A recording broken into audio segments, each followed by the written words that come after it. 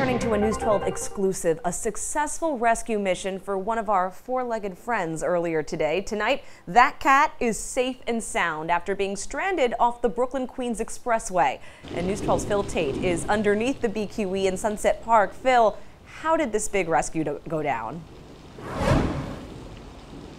Yeah, well, Eddie and John are two animal rescues from Long Island. Well, they got a call early this morning that a cat was actually sitting alongside the BQE from the day before. Well, the pair knew that they wanted to help. They called the NYPD just for some assistance so that they could get this cat to safety. Cool how the cops were very nice, the two cops that arrived.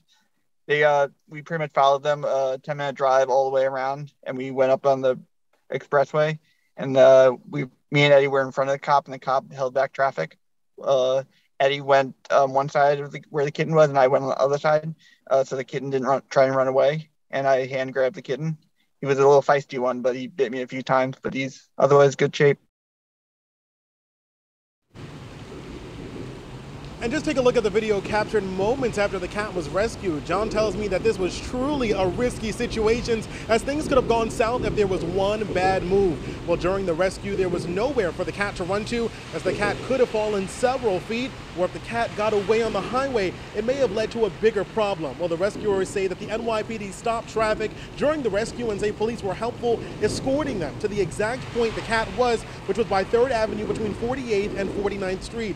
Well, tonight, the cat is at the Brooklyn Cat Cafe, an adoption center and social space run by the Brooklyn Bridge Animal Welfare Coalition. And for Eddie, the other rescuer, he's just happy things turned out in a positive way. I'm happy that I went to a place. Yeah, I'm happy. It was already set up. One of the women that was there already set something up where the cat will go to a foster and a socializer. So, it's just, or if not, then John would have taken it. I also have someone that texted me this afternoon, said that, do you need a foster? I said, not right now. We already have one lined up. People are lining up to help that cutie. And Phil, we're just so happy that the cat is safe and sound tonight. Do John and Eddie do this often?